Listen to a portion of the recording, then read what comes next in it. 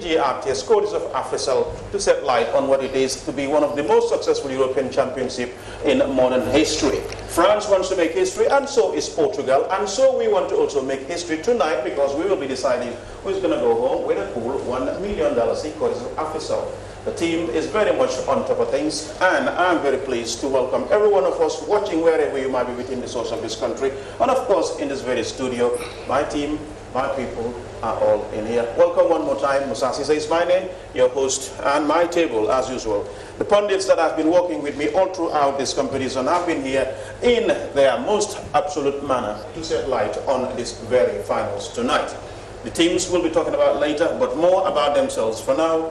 And I'm most honorable to introduce the most honorable of playing, and of course coaches in this country, the most honorable Alhaji Silla is the head of this team. Welcome, gentlemen. Thank you very much, Musa. How do I introduce you? Coach is enough.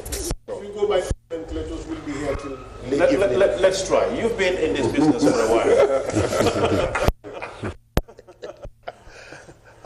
Actually, Musa, thank you. It's a football forum. I just beg we confine it to football. Let's not go out of it, because we might be struggling. No, I wouldn't like that. I wouldn't like. You have been at the head of Gambian football. That's the head coach for on two stings. Am I right? Two stings? Yes, on three occasions. Three, okay. Yeah, on three occasions. Okay. I also work for Confederation of African Football as an instructor. I work there as a match commissioner, and I work elsewhere, outside football, and elsewhere. Head of delegation to the European Parliament, and a lot of other functions. Let's stop there. That qualifies me. Thank you. We are in safe hands. We are in good company in here. And of course, next to you is my good friend, Ebu Fai. How do I go about you? Ibo Fai. Full stop. No, that's not enough. That's all, Ibo Fai, full stop. Yeah, second vice president, Gambia Football Federation. Okay. You know, You've been in the game for a while. Well, I've been in the game my whole life. He's the one who brought me up. There you go. As a player, as a coach, as an administrator. Whenever I have problem, I turn to him. Go back to him, talk to him. Very good. He served as our elder and our statesman when it comes to football in Banjul or sports in Banjul. And a lawmaker. Everything you claim. It's been there for us. Thank you very much.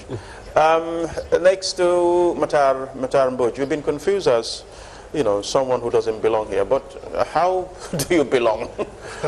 Yeah, I work with the national team, assistant head coach. Sang's the head coach, of course.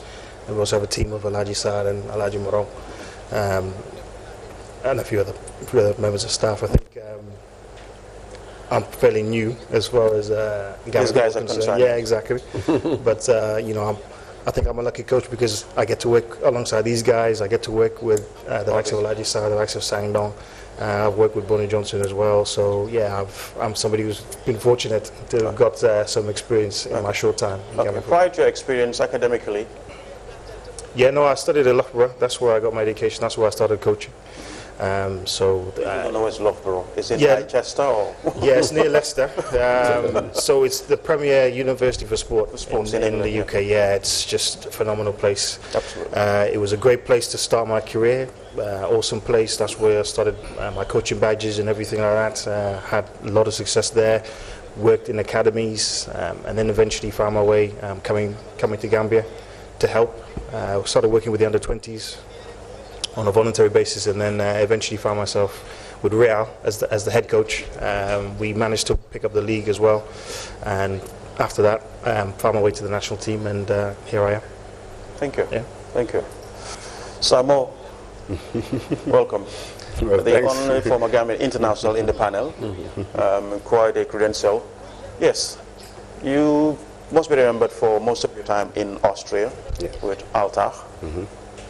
Yeah, I suppose. I've had a stop-start career as a footballer because I mixed it with academics along the way.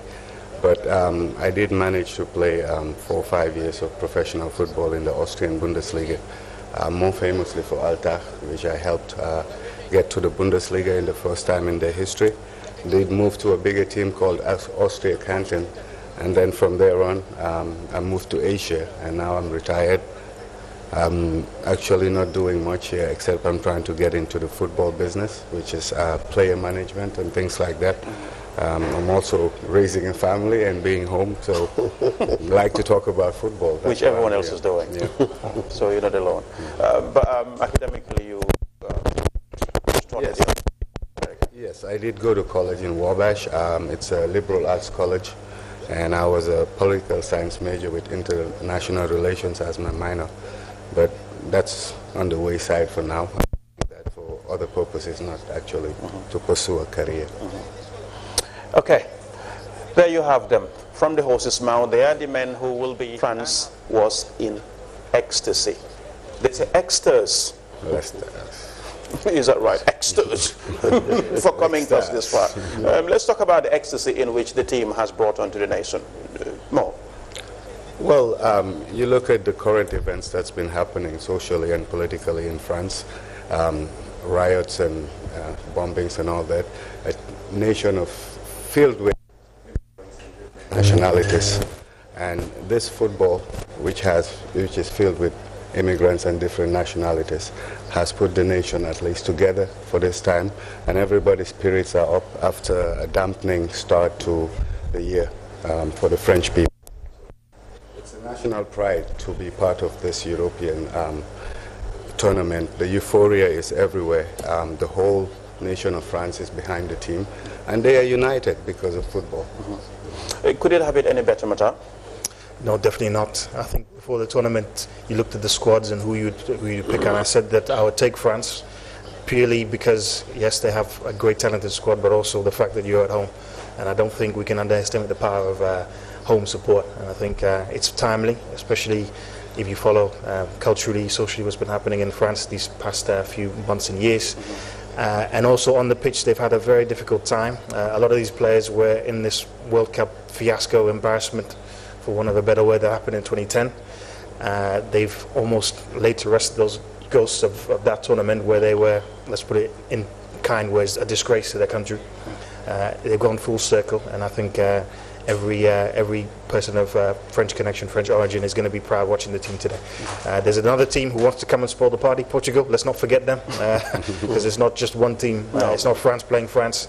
There's a Portuguese country who, as well, they've never won the Euros and never won a major title, and for them 90 minutes away, and they can rest assured that they have a place in Portuguese history as well. We will be talking about them most definitely, because they are a force to be reckoned coming thus this far.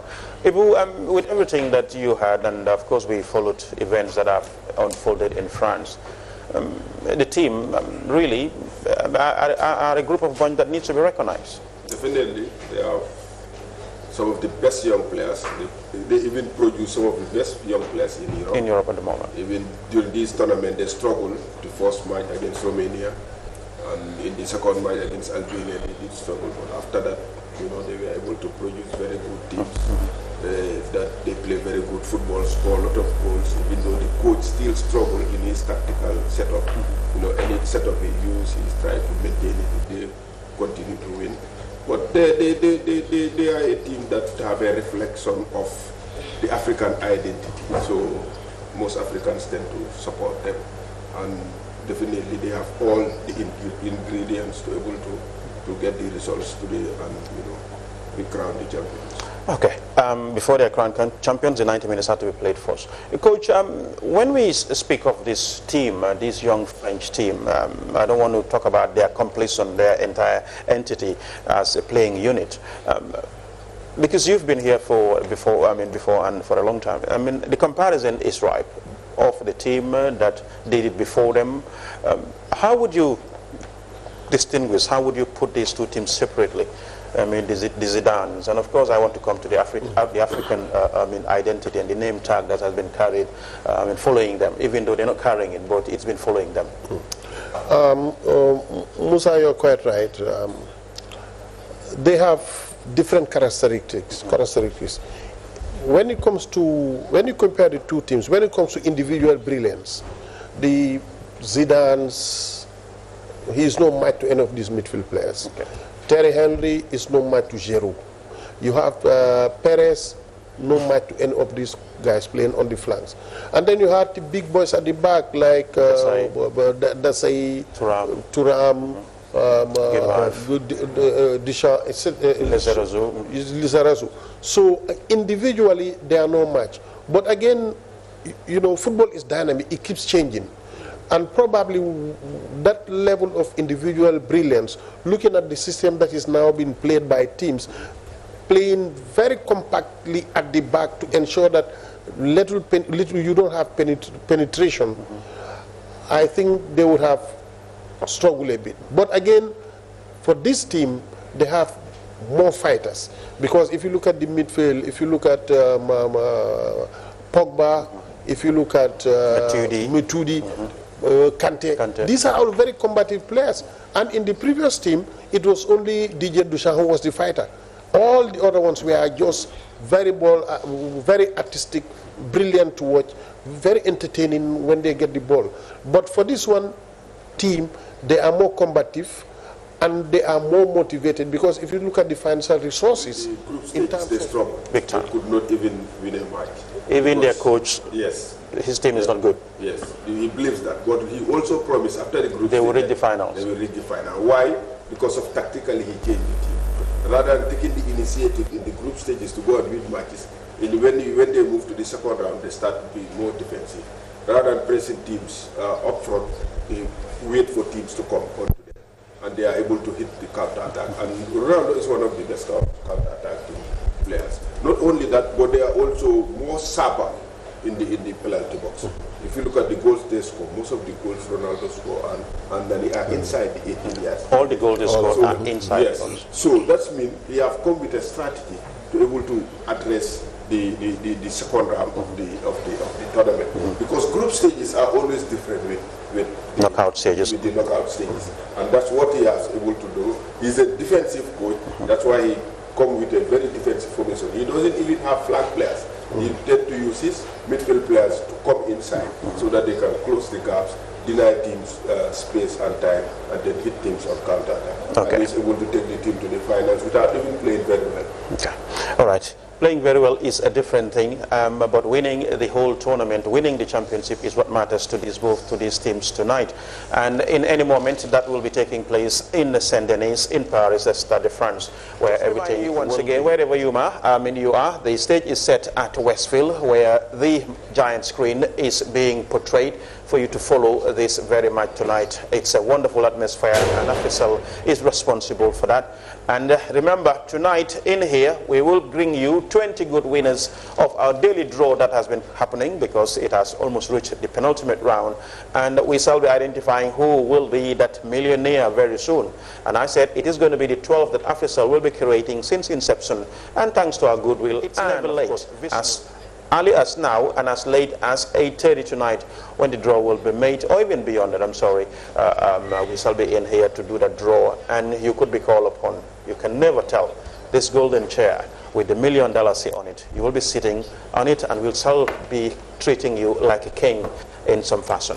I'm very happy to welcome a colleague of ours all the way from Dakar, Senegal, Abi Diallo Touré, who also works at GRTS, a sports journalist and a colleague of SJAG, INPS. Abi, welcome to our studios. Manila, welcome. Thank you very much. I'm not a guy who has said that I'm content and I'm finish the final European Championship. All right then. Just to come back to what it is on the ground career, he's been fortunate, I would say, to coach Benfica, Sporting, and Porto in Portugal. He started off in Porto, but he has experience. He's in his 60s now. He's seen it all. Question marks as to whether he's done it all yet. Believe me, this will be his biggest achievement in his career if he wins this game. But that's not to say that it's not beyond them. Listen, for me, France are the favourites, obviously. But Portugal, as we've already discussed, they have the weapons. They have this new tactical approach of playing on the counter-attack that could potentially hurt France. But for me, I think Deschamps has enough about him to outsmart Fernando Santos. If you look at the number of players on the French side that tends to produce the goods and the goals. They're various. I think for who will be going back and forth. One goes, one stays, another goes, another stays, as a box-to-box midfielder. And I think even though it's going to be a scrappy game, that Portugal will tighten the spaces and try to deny the French room or rhythm. In the end, as Majani was trying to say, he will try to stretch the Portuguese defense, because the two halfbacks, Sanyang and Evra, they do not attack as much as possible.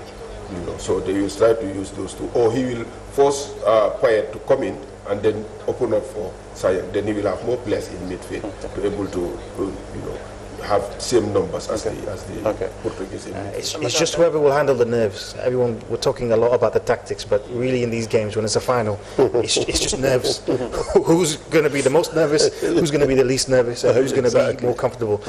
Because you can talk about tactics and doing this and putting this player, but I just don't want to say, we just have to go back and then enjoy this game. It's the first 45 minutes of the European Championship 2016, courtesy of Africell on national television. Let's enjoy it and then come back and talk more on this phenomenal tournament so far.